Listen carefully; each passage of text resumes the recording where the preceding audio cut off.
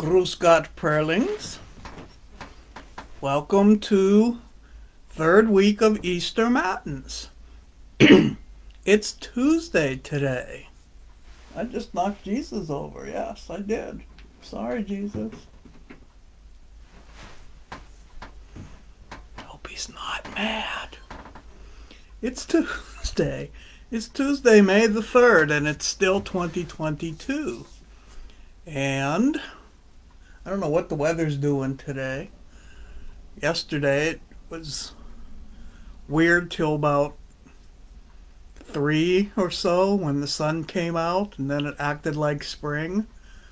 Now today it's back acting like, I don't know.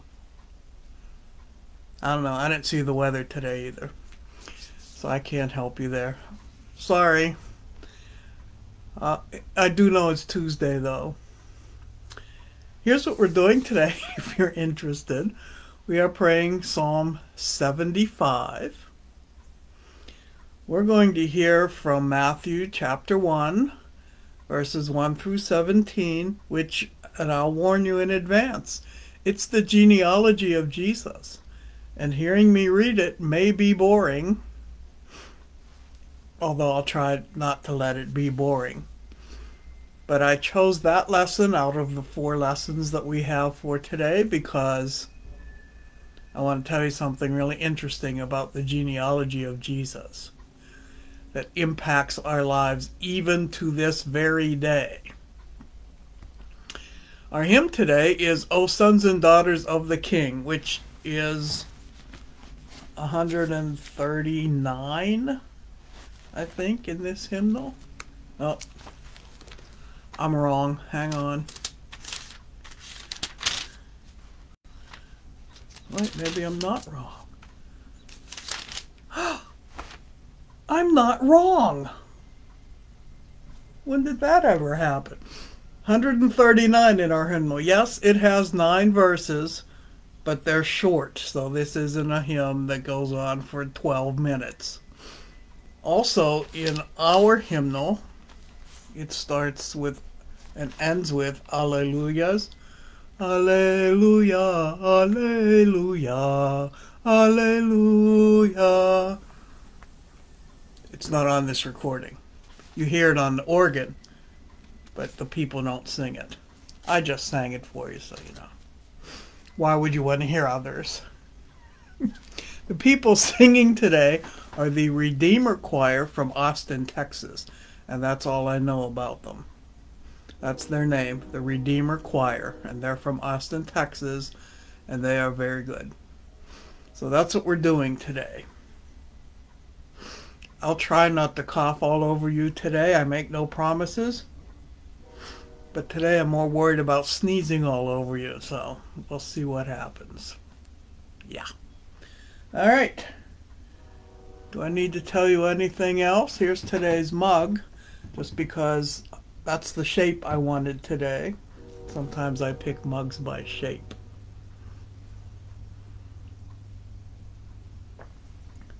And for some reason I like these little short, wide ones. I don't know. They're cute, that's why. All right, Matins. Page 131 if you have the green hymnal. If you don't,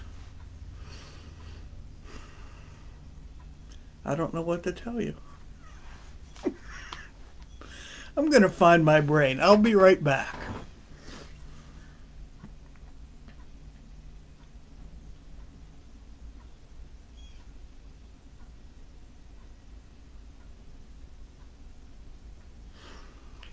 We are gathered in the name of the Father, and of the Son, and of the Holy Spirit. Amen. O Lord, open my lips, and my mouth will declare your praise. Glory to the Father, and to the Son, and to the Holy Spirit, as it was in the beginning, is now, and will be forever. Amen. Alleluia, alleluia. Give glory to God, our light and our life. Oh, come, let us worship him. Oh, come, let us sing to the Lord. Let us shout for joy to the rock of our salvation. Let us come before his presence with thanksgiving, and raise a loud shout to him with psalms. For the Lord is a great God and a great King above all gods. In his hand are the caverns of the earth. The heights of the hills are also his. The sea is his, for he made it, and his hands have molded the dry land. Oh, come, let us bow down and bend the knee, and kneel before the Lord our Maker. For he is our God, and we are the people of his pasture, and the sheep of his hand. Glory to the Father, and to the Son, and to the Holy Spirit, as it was in the beginning, is now, and will be forever. Amen. Give glory to God, our light and our life. Oh, come, let us worship him. Psalm 75. We give you thanks, O God. We give you thanks, calling upon your name and declaring all your wonderful deeds. I will appoint a time, says God. I will judge with equity. Though the earth and all its inhabitants are quaking, I will make its pillars fast. I will say to the boasters, boast no more. To the wicked, do not toss your horns. Do not toss your horns so high, or speak with a proud neck. For judgment is neither from the east, nor from the west, nor yet from the wilderness, nor from the mountains. It is God who judges. He puts down one and lifts up another. For in the Lord's hand there is a cup full of spiced and foaming wine, which he pours out. And all the wicked of the earth shall drink and drain the dregs. But I will rejoice forever. I will sing praises to the God of Jacob. He shall break off all the horns of the wicked, but the horns of the righteous shall be exalted. Let us pray. Father, by the passion of your Son, you proclaimed the final judgment of the world. When you raised Christ upon the cross, you deposed the prince of darkness. Strike down the pride that rules our hearts, and raise us to the glory of the resurrection through Jesus Christ our Lord. Amen. Excuse me. All right, here is our hymn. O sons and daughters of the King.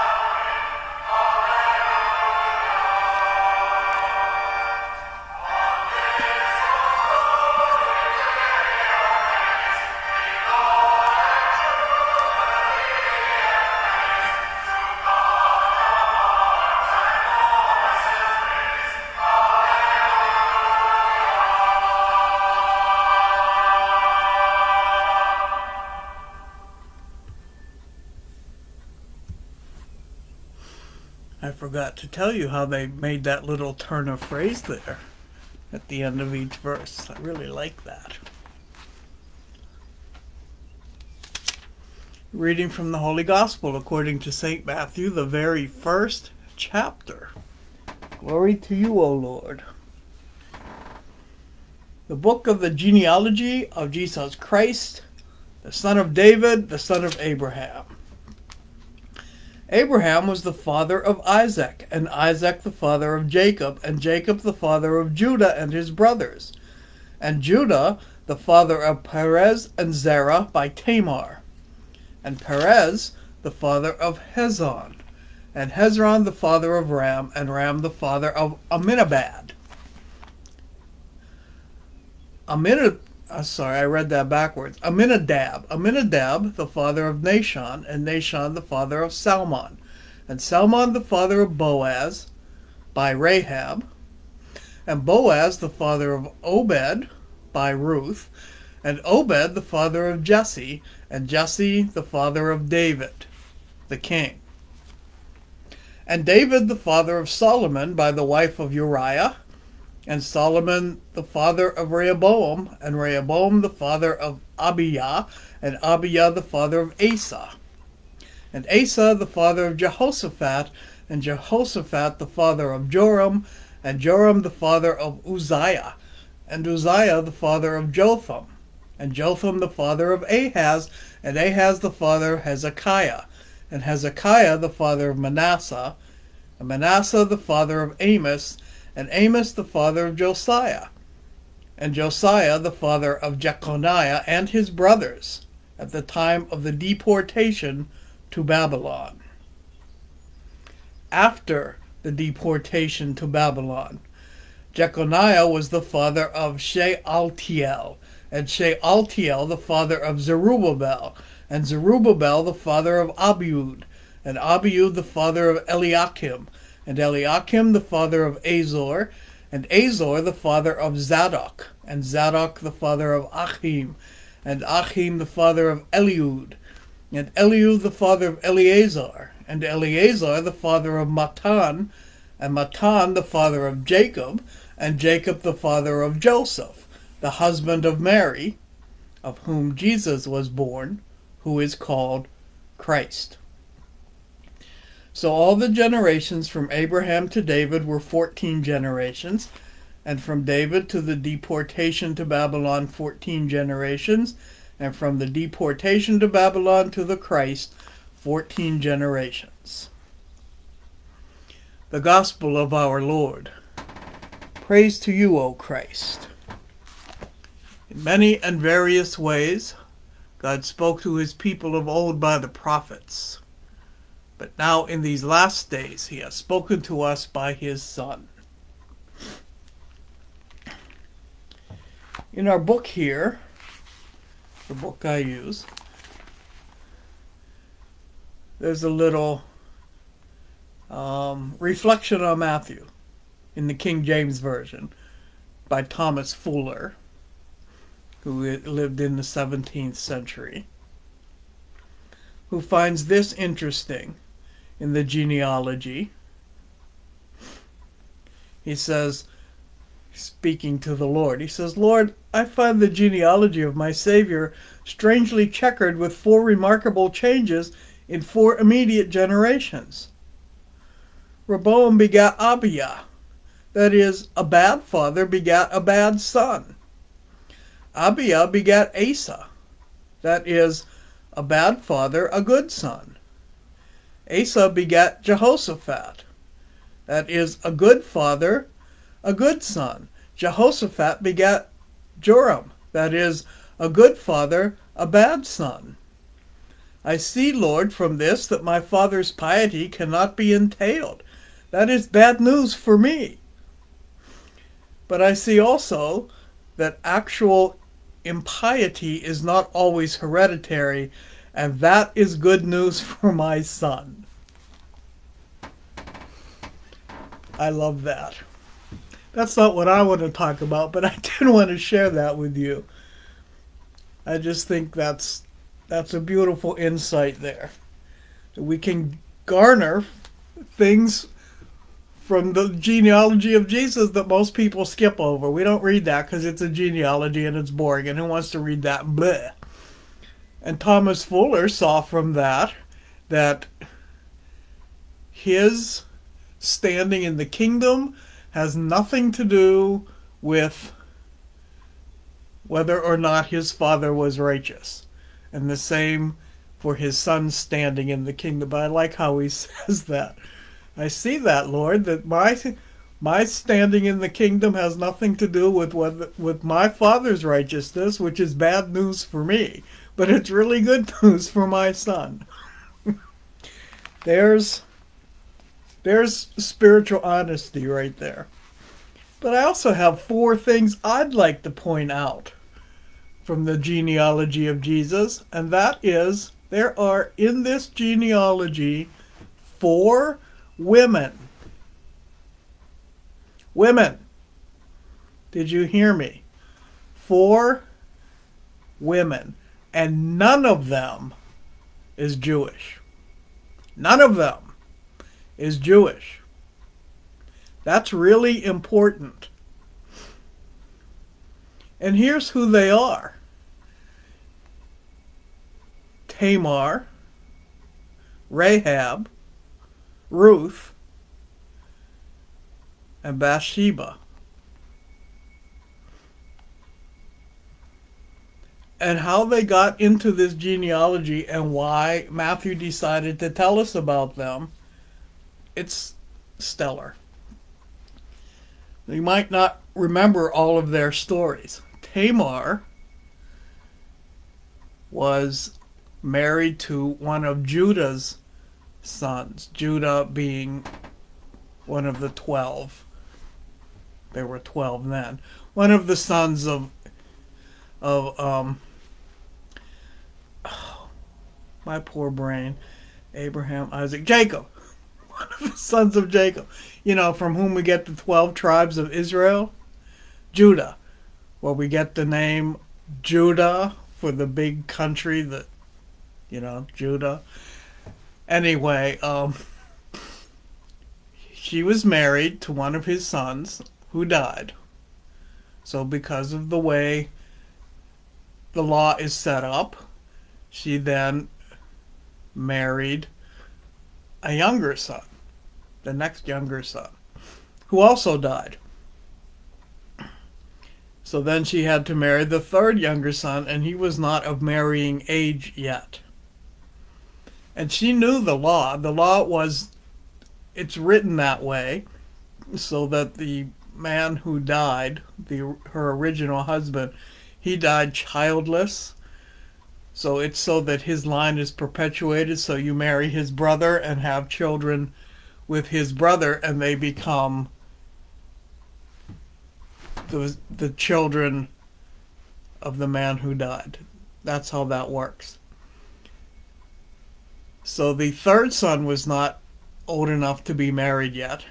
And Judah procrastinated and procrastinated and procrastinated and procrastinated. And I think mostly because he was afraid that this son would marry Tamar and also die, because there seems to be something weird going on there. But anywho, one day Judah and his servant, forget the servant's name. Anyway, they went into the city for the shearing of the sheep. And along the way, he ran into a prostitute. Judah did. So they spent the night. And he said, I don't have any. This, by the way, is hilarious in English. It's not that funny it's not that funny in Hebrew, but it's hilarious in English. He said, I don't have any money with me right now, but I will give you a kid from the shearing. And that'll be like a pledge and a token that I'll pay you later. She said, okay. So fast forward like half a year, and people come to Judah and they say, wait, I left out part. He gave her his staff and his signet ring also as a pledge that he would return and give her a kid for payment. That's how that went. people come to Judah 6 months later and say Tamar's pregnant, and he gets really mad because she's supposed to be not doing those things while waiting for his son. So he says, bring her to me, and he's all mad, and he's going to I almost said murder. It is murder. He's going to burn her at the stake for adultery. And she says, okay, but before you do that, can I give you something? And she gives him his staff and his signet ring back. Because guess who the prostitute was? She did that on purpose because she knew the law. She's trying to obey the law so that her first husband has children and his line keeps going. And Judah isn't cooperating, so she tricks Judah into cooperating. Then Judah, of course, is all repentant and stuff. He even says Tamar is more righteous than I. That's how Tamar got into the genealogy of Jesus. And the reason it's hilarious to me in English is because Judah says, I'll give you a kid, which he actually did. He gave her a kid. 2 of them, in fact. It was twins. All right, so that's the first one, lady. The second lady is Rahab. You remember where Rahab's from? The book of Joshua, where they're going into Jericho. Remember this? And Joshua and Caleb and the soldiers know, and they're hunting them down because they're out scouting, and they're hunting them down, and she hides them. She is a prostitute. She hides them, and she says to them, I will hide you, but you have to promise to save me and my family when you take the city. So they promise that, and they do it. She hangs that red cord out of her window so they know where she and her family are, and they save her and her family, and she becomes part of the Israelites. She marries into the Israelite tribe and ends up being in the genealogy of Jesus, and not even peripherally, because where'd she go?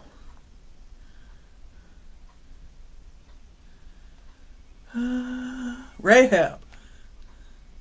Solomon, the father of Boaz, by Rahab. So Boaz's mom is Rahab. Boaz, if you'll recall, married Ruth. Remember Ruth? Ruth and Naomi? That Ruth. The whole book of Ruth, where Ruth and Boaz get together, and they have Obed, who is the father of Jesse, Obed being King David's grandpap, Jesse being King David's daddy, which means Ruth, who is a Moabite, Ruth is King David's grandma, and Rahab, the prostitute, is King David's great-grandma. A Canaanite and a Moabite woman.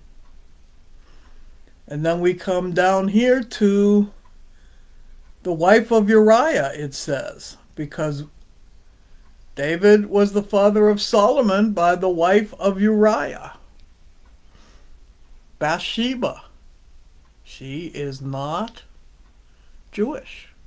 The daughter of Sheba is her name. Sheba is a Canaanite goddess? I can't remember. But she's not Jewish. And we all know what happened to Bathsheba.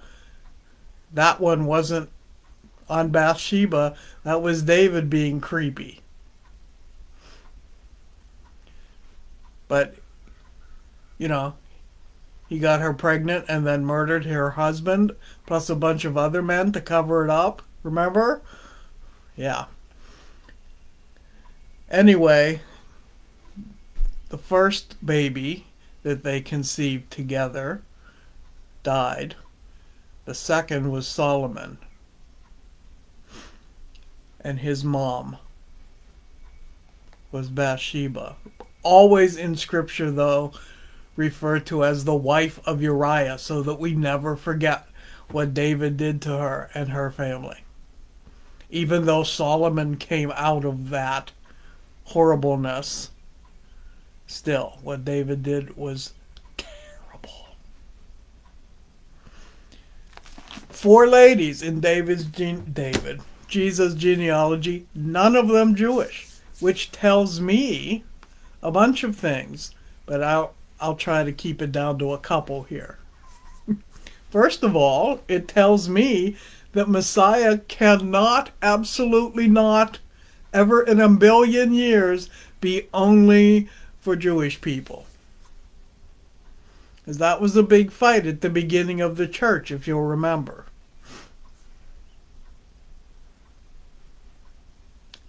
That Messiah was, you had to be Jewish before you could be Christian. That was one of the big fights going on in the early church. I know people don't think there was fighting. Oh, if only we could go back to the way things were in the early church. We are. We're there. We're in the middle of the way things were in the early church. They were always fighting about stuff, and so are we. Anywho, that was one of the big fights. Paul would go off to Gentile territory. People from Jerusalem would come up behind him and say to the people that he just told about Jesus, who were converted and loved Jesus, come into their churches and tell them, no, you're not really Christian because you're not part of the Jewish nation. So all your men have to be circumcised and you all have to convert to Judaism. Then you can be Christian. And then they'd write to Paul and he'd be like, what? That's how we got Galatians. That's the whole point of Galatians. Go read it. It's not that long. It's also a pretty good read. It also tells me that all through history, and certainly you can see it in the history of Jesus' genealogy, Yahweh involves women in the plan of salvation. And not just any women. I mean, you could say, well, no kidding. In a genealogy, there has to be women, right? Because guys aren't having babies on their own. Yes, that's true. But usually in a genealogy, women aren't mentioned. And in this genealogy, 4 women are mentioned on purpose.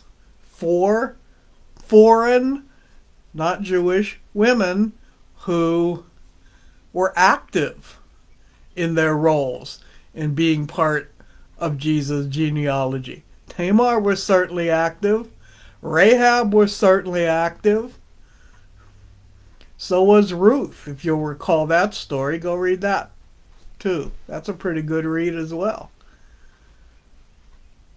Ruth and Naomi. Naomi was telling Ruth how to make Boaz notice her and what to do to get Boaz to marry her. And it worked. And Bathsheba, while not active, she was passive in that. She had not a lot of choice in that. Still. Later, when you read Chronicles and Kings, you will see her taking a more active role when David got older and going into his chambers and reminding him that he promised to pass the throne on to Solomon, which he didn't, but he said, oh yeah, I remember that, and that's how Solomon became king. God knows what he's doing. I get that from the genealogy of Jesus as well. God knows what he's doing. God has this plan. God will not be deterred from this plan. It includes Jews and Gentiles. It includes men and women, and that's still true today. It includes all of us. God uses all of us in the plan of salvation. All of us. And most often, as we see exemplified in the lives of those 4 women, most often God does things in an exceedingly unexpected and weird way. Never the way any of us would expect, and certainly would be our plan. So I often in my prayer life, when I find myself telling our dear Lord what I think should happen, I have to correct myself. Which, by the way, is a lot easier on you to correct yourself than to have the Holy Spirit correct you. I'll just say that. Correct myself when I catch myself doing that. And remind myself and confess to our dear Lord that what do I know? Here I am laying out a plan when you have one that I'm sure is a gazillion times better and I'd never be able to guess it. So I'll just lay this out here in front of you and then I'll wait and see what you're going to do. Which is what the advice that the Bible gives us all the time, isn't it? Wait for the Lord. Wait and see. He even says that. You know, be still and know that I am God. That's what that means. Just stand there and watch what I'm going to do. I know what you need. I know how to get it for you. Stop interfering. Be still. That's what the be still is. Stop interfering and know that I am God. Stop interfering and remember, between you and me, which one of us is God. You ask me to take care of this, so get out of my way now and watch me take care of it. That's our God. Our God is awesome and amazing and wonderful and surprising and indescribable, even though I just tried to describe. And for me, it is an honor and a privilege and a joy to have been brought into God's family. I hope you feel that way too. And speaking of God doing things in the most surprising and unexpected ways, let's pray the Benedictus. Shall we? Blessed be the Lord, the God of Israel. He has come to his people and set them free.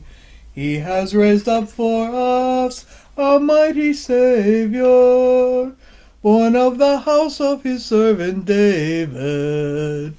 Through his holy prophets he promised of old that he would save us from our enemies, from the hands of all who hate us.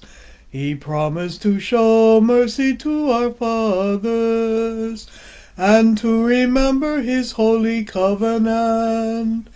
This was the oath he swore to our father Abraham, to set us free from the hands of our enemies, free to worship him without fear, holy and righteous in his sight all the days of our life. You, my child, shall be called the prophet of the Most High, For you will go before the Lord to prepare his way, to give his people knowledge of salvation by the forgiveness of their sins.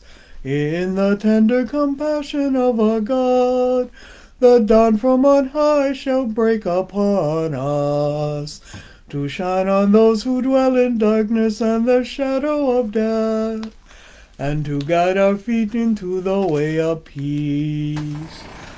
Glory to the Father, and to the Son, and to the Holy Spirit, as it was in the beginning, is now, and will be forever. Amen. Let us pray.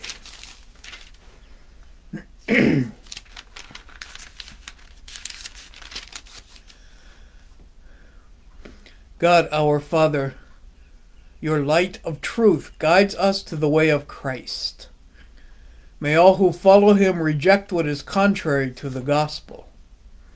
We ask this through our Lord Jesus Christ, who lives and reigns with you and the Holy Spirit, one God forever and ever. Amen. O Lord, almighty and everlasting God, you have brought us in safety to this new day. Preserve us with your mighty power, that we may not fall into sin, nor be overcome in adversity. And in all we do, direct us to the fulfilling of your purpose, through Jesus Christ our Lord. Amen. Lord, remember us in your kingdom, and teach us to pray. Our Father, who art in heaven, hallowed be thy name. Thy kingdom come. Thy will be done on earth as it is in heaven. Give us this day our daily bread, and forgive us our trespasses, as we forgive those who trespass against us. And lead us not into temptation, but deliver us from evil. For thine is the kingdom, and the power, and the glory, forever and ever. Amen. Let us bless the Lord. Thanks be to God. The Lord Almighty, Father, Son, and Holy Spirit, bless us and direct our days and our deeds in his peace. Amen.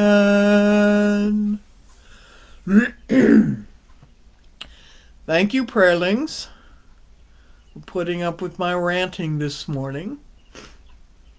I love the genealogy of Jesus. I don't know if you could tell. You know who else I love? You.